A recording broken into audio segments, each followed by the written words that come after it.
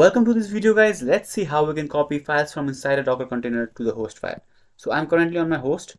If I do pwd, as you can see, I'm inside home/vishal, and let's see my Docker containers. So if you do docker ps, hit enter, and as you can see, you'll see a list of running containers. So let's go inside this container first and let's see what we want to copy. So to go inside this container, what you do is do docker execute interactive and then the container name and then bash.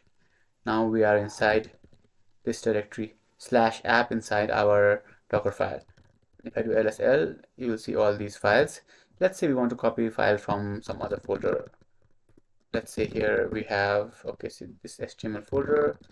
Inside this HTML folder, we don't have anything. Yeah, okay, we have this index.html, right? So let's say we want to copy this index.html to the host.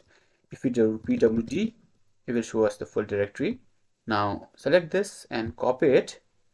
Now you can do exit so that you are in your host machine again.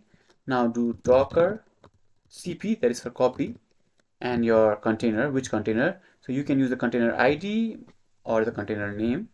So I'll write it fit and then colon and then the full path of that file and then the file name,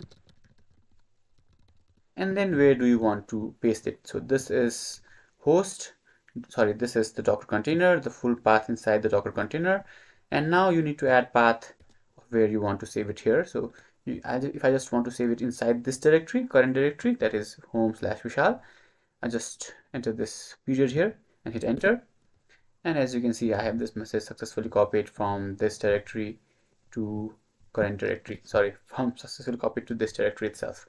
If I do ls-l, as you can see, index.html is created.